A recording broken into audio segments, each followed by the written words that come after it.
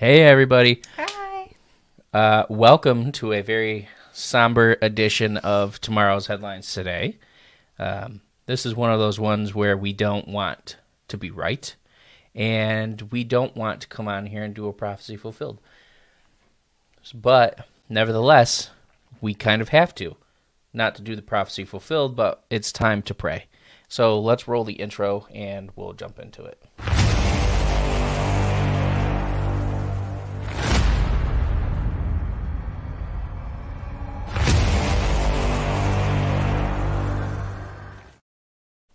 Okay, so I'm just going to roll all the information at the bottom if you want to partner with us in any way, shape, or form. It's all right there. So you can see that, but I'm not going to say anything else other than that because this is not why we're here. No. It's never why we're here. Why are we here, Brandy? Do you want the long version or the short version? Short version, it's late. I knew the answer. Yeah, thank you guys for jumping on late tonight. We felt it very appropriate to get on and do a video. We just got the boys to bed. We were out of town, but we kind of came home as quickly as possible to do a video.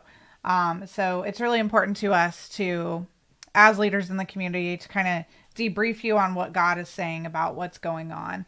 And we did a video yesterday urging everyone to pray. And there's a lot of people that are waking up today. You know, yesterday we talked about everything that can be shaken will be shaken. And we said to pray, and we've had words since 2020 really about Iran and Israel. And so let it not be shocking to you that we're seeing this happen right now. I mean, really, I want to help take everyone listening down from being in fight or flight or being scared or confused and all the things that you're feeling, and just bring some clarity to the situation so that you can be empowered to know how God would want us to move forward during this time. I had some very clear words today and I'm excited to share those, but I really want to hear what you have to say first. Well, yesterday while we were praying, I specifically said, before we had even started our video, I had said I felt like it's time that we can't pray this away this time. Like, there's nothing that we can do about it. So that's unfortunate.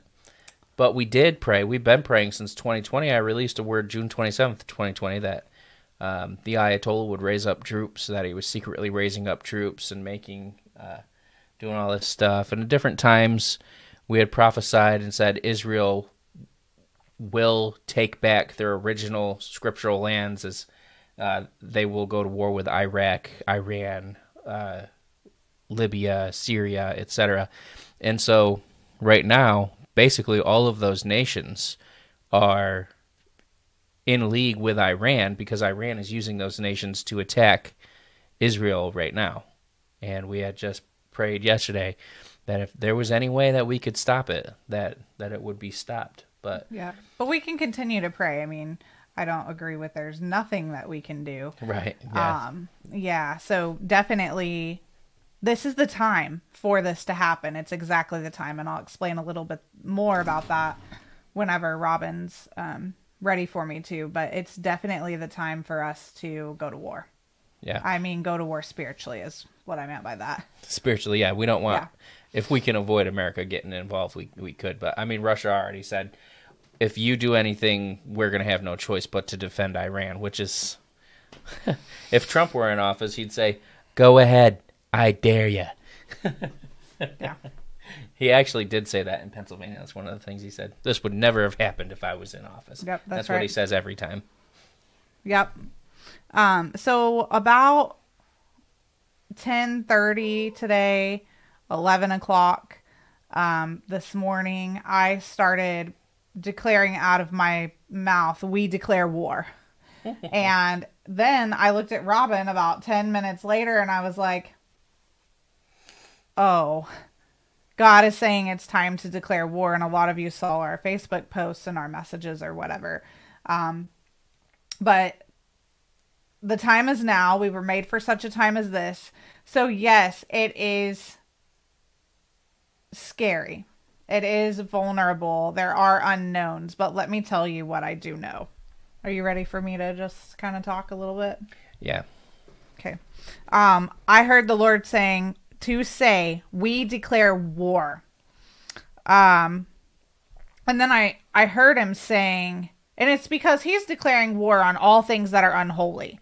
So I just want you to know right now, this is Israel and Iran as a manifestation of this, but everywhere God is declaring war on things that are unholy. So we're going to see major changes coming and major different arenas for people being held accountable for leading people into unholy things. So keep your eyes out for that. And then one of the things that I was praying was we loose new weapons to be sent forth that have not been used or not been known before. We're thankful to go to war in a new way is what we tell the Lord. Every generation is joining in this cry that we're thankful to go to war in a new way. We were prepared for such a time as this. And by thankful, I mean God has prepared us for such a time as this. There comes a time in your training where you have to be sent out. And it's time to be sent out, okay? I see the darkness is turning. I'm speaking that, and I want you to see that. I see the darkness is turning. I see the darkness is turning. Stand back and watch as God gives us the direction for our flames to go, to purify what he would have us purify. We'll be the flame, and he can be the torch, as Fire Song by Judsonia. God is coming down on all things unholy. We go before the Lord to make a way. We want the Lord to have his way. So, on all things unholy, I just, a lot of us prophetic people have talked about the solar eclipse, and everyone else has too, because it was a big thing. What it's cool about it was that it got everyone looking up at the same time, which just was beautiful to me. And what I heard the Lord say, and what I felt in that moment, we had a total eclipse here for almost 3 minutes. We were in the total eclipse path. That was pretty cool. Was he's sovereign. Don't forget that he can shut out the light. He can. He's in control of the darkness. He's in control of making their light so that the darkness can turn back into light. He's in charge of all these things, and we can trust him that he is bringing light into situations. When it was totally eclipsed, there was still light.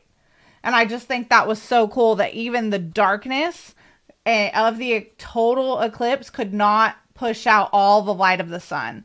And so I just want to encourage you right now that the timing is in God's hands. And God is sovereign, and God is just, and he is not a man that he should be mocked. So I want you to know right now, God is declaring. It's funny, I heard him say, it's not funny, but interesting. Yeah, I heard him say, they want to declare their holy war. He said, but I'm declaring mine first. God is declaring a holy war right now on all things unholy. And I think that everyone that is fighting for not holiness, for unrighteousness, should very much watch out in this season. This is not a joke. This is what the Lord is doing right now. It is time for unrighteousness to fall in every aspect. And we pray mercy on them, and we pray the mercy of the Lord. But here's what the Lord showed me. He said, having war, or these battles that are going on right now in our generation, is mercy for the next generation, to get them out of the way, to get the confrontation done, to get the things dealt with. So we, as the body of Christ, it's our job to prepare the way of the Lord. So we do that how? We do that in worship. We do that in prayer. I see everyone just getting their friends together, small gatherings everywhere, just praying and declaring the will of the Lord, the word of the Lord. And I'm not talking about a sobbing session. This is not time for that, okay? There is time for grieving, but what I'm saying is it's time to war.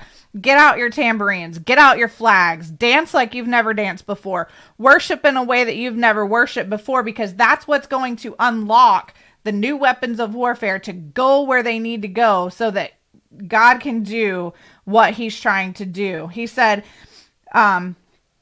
we're taking ground as the body of Christ that we don't know we're taking. We're taking ground right now that we can't even see, but we can praise God and worship him for taking this ground for us. And that's where our heart's going to be. We're going to remain in a humble place of, yes, persistent prayer, yes, mercy, yes, forgiveness, yes, protection, yes, deliverer. But he says, I can't be your deliverer if you won't trust me to make decisions for you. Imagine that. So in this time, it's really important that we stand up. We say we will make war on everything unholy. We join in the fight. We are equipped. We were prepared for such a time as this. Draw a line in the sand. It's time for you to draw a line where the enemy cannot come in your life, where he cannot come against God's people, where he cannot come against Jerusalem. It's time for us to draw a line in the sand, because if we don't, the enemy will continue to encroach upon that. But remember, he is going to disintegrate the plans of the enemy, some before they even happen during this time. We are to bless his holy name. Let's see. I put more about worship. Let our praises rise. There's a song called Let Our Praises Rise, and that was just going through my head. Like a weapon in his hand, let our praises rise, O God. So I encourage you to get with 2 or 3 people and just worship and pray like never before in your homes during this time. I have more, but I think you wanted to. Nope, keep going. Okay. So the other day, yesterday, I guess, we were talking about reconciliation. So I just want to encourage you to reach out again to people who you love, or that you don't love, that you have had issues with in the past regarding unforgiveness, and just reach out to them. Anything I've said or done to offend you, anything that I've done to hurt you or dishonor you, please forgive me. If there can be reconciliation and restoration, that would be awesome during this time. But if not, you have to move forward. You have to let the relationship go according to God's plan, and you have to seek him for that.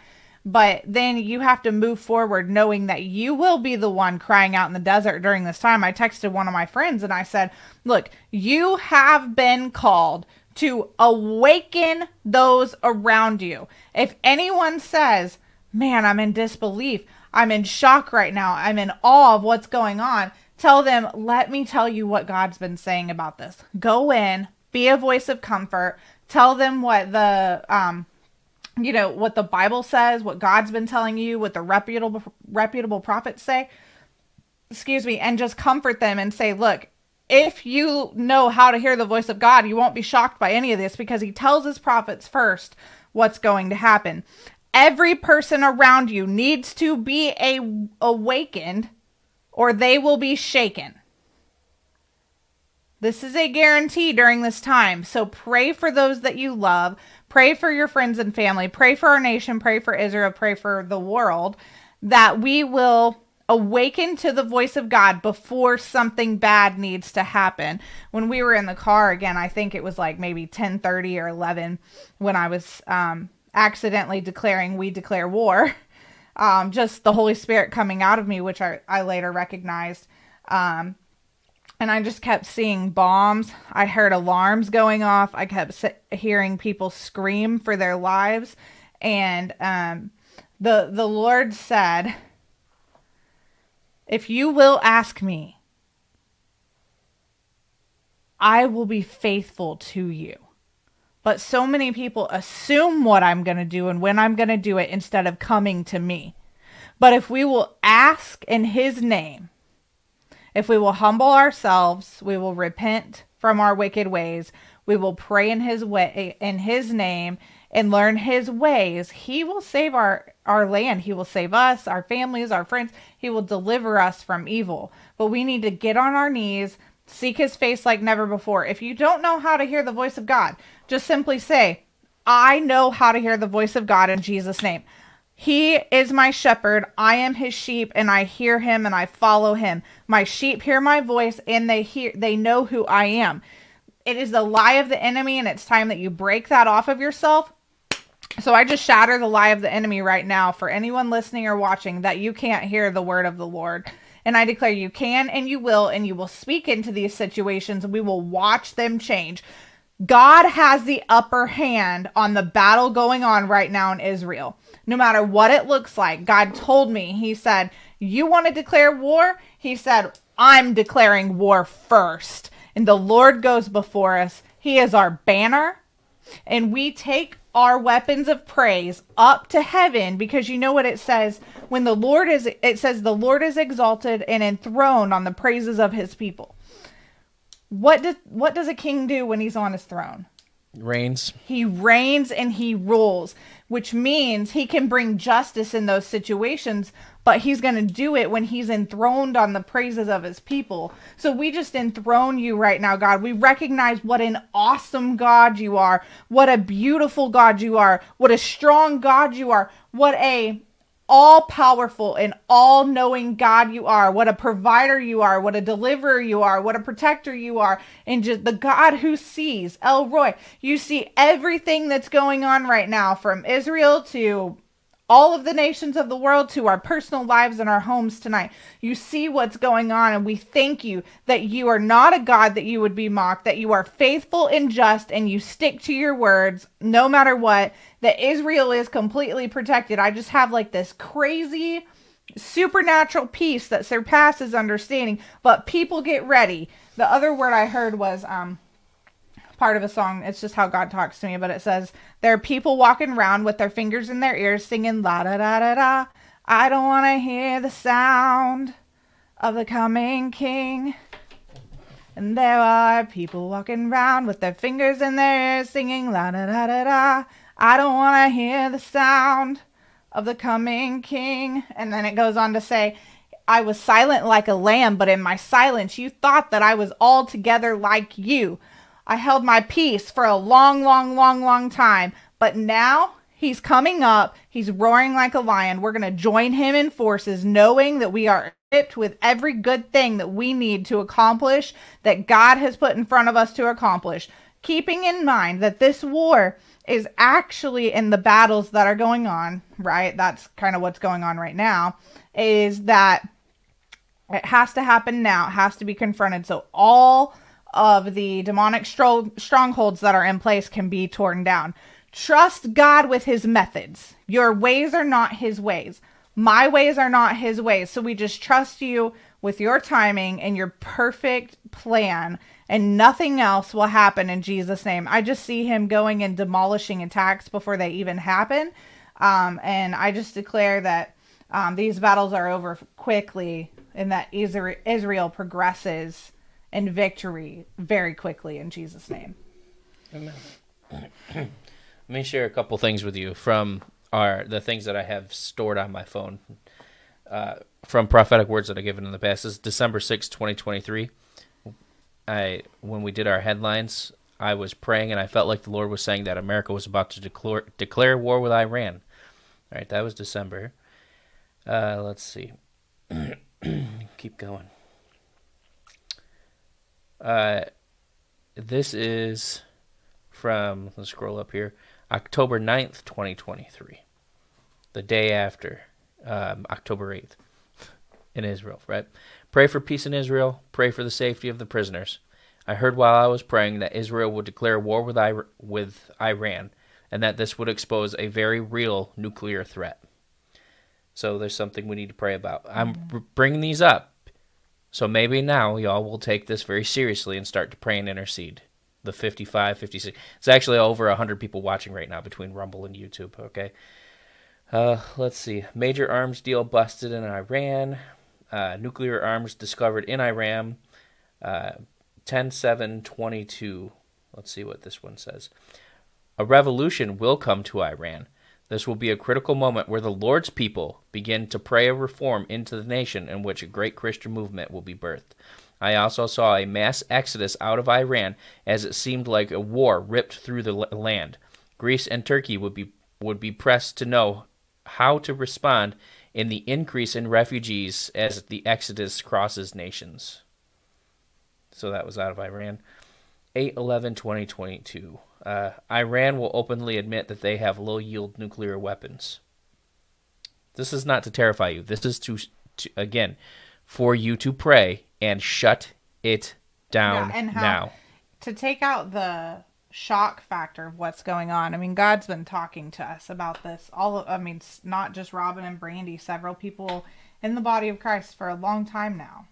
This is not new, you know? Mm-hmm. Okay, this is from June 24th, 2022. Hold on one second. This was on my birthday. I was praying and prophesying on my birthday. It's also the same day that Joseph had the feeding tube taken out of his nose. And I was still praying and praising God, right? Again, this is 6/24/22. And this is going to confirm what you just said also. Iran believes they have an advantage over Israel because they have secretly created a few nuclear bombs and have distributed some nuclear material to make dirty bombs. Israel will be protected, and supernatural intervention will be seen worldwide, even though some will refuse to believe it. The truth is, God has already planned to blow up their perfectly functioning bombs over their land without allowing them to enter Israel. The whole nation will cry out, "Surely the Lord has fought for us." It will be a great time of joy as the house of Jacob worships God with a pure heart. Here's one. It's a good one.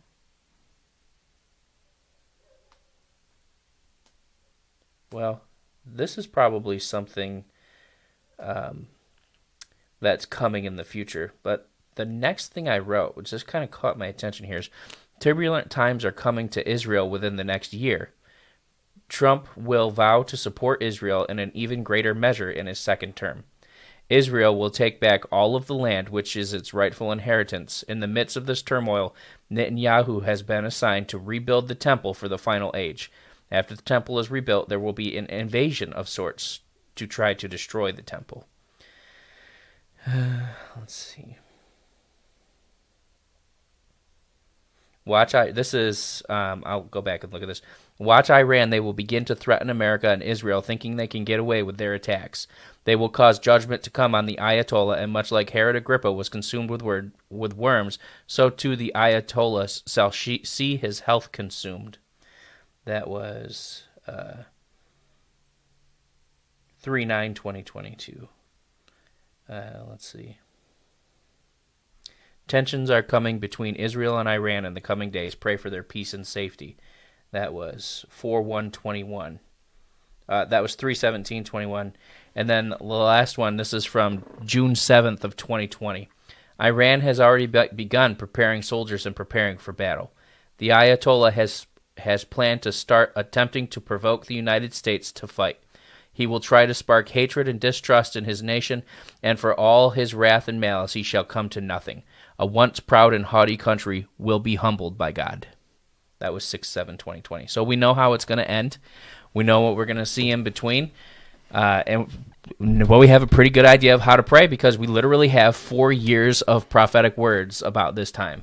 Mm-hmm. Yep. Thank you for sharing those. It's always good just to remember and keep on praying and keep on praying. And that's why we have our blog that shows some prophecy fulfilled, but it also shows what we need to continue to pray into, because to me, that's more important than a prophecy fulfilled.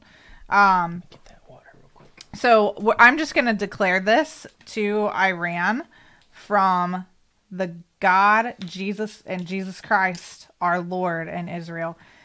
Get behind me. I'm coming through. I'm armed and dangerous. I'm like an army that's fed up with you. Commanding you must get out of my way and go back to where you came from. Go, I'm telling you, no more. I'm sick and tired of all the lies. Nothing you say could make me agree with you. I know the truth. Nothing you do could break me. You just don't know who you're messing with. I'm God, the warrior. Go, I'm telling you, no more. The weapons of my warfare, they are not carnal. I'm taking back everything at least 7 times. I will raise my sword and make you wish you never even tried. I'm telling you, no more. The victory is mine. I'm taking back everything at least 7 times.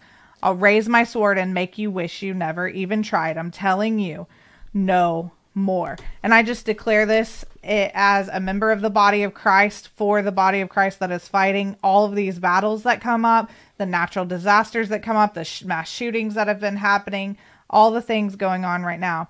I'm not afraid because I'm not alone. So be on your way, Satan. There's nothing here for you. The battle's already won. You're not worth my time. We're not messing with you anymore. We crush you on the floor. You haven't done anything but make us better warriors. We're telling you no more. So earlier I said draw a line in the sand. So I'm showing you how to do that. We're saying no more are you going to do these things to us in the body of Christ. In Jesus' name. Thank you, Lord, that you're taking back everything at least 7 times. And I just ask that you would awaken us in the middle of the night, awaken us in the middle of the morning, the afternoon, the evening, anytime that you need us to pray and come together with friends or family, or even just with Father, Son, and Holy Spirit to pray. Awaken our spirits. We say, we're here for you, God. We're here to serve you. We honor you as master. We tell you that you can reign and rule in our lives, and we look to you for everything that we have to say. But I'm going to end the video this way. I will not trust in chariots and horses, but I will trust in the Lord God, who was our deliverer, who delivered Israel out of Egypt, who will now deliver Israel out of the hands of the enemy. In the name of Jesus. Thank you guys so much for being here. I love praying with you. I love warring with you. And I would love to hear what God is saying to you about the times right now.